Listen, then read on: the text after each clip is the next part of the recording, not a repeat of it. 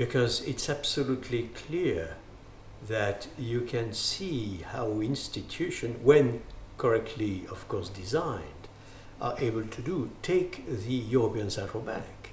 It proves a solidity, a capacity to decide, a capacity to maintain stability, including its primary mandate, price stability, since the setting up of the euro, and also to coping with unexpected circumstances. It is a solid institution. You know, Jean Monnet, who was more or less the brain at the beginning of European Union, used to say, nothing can be done without men and women, but nothing can be sustainable without institutions.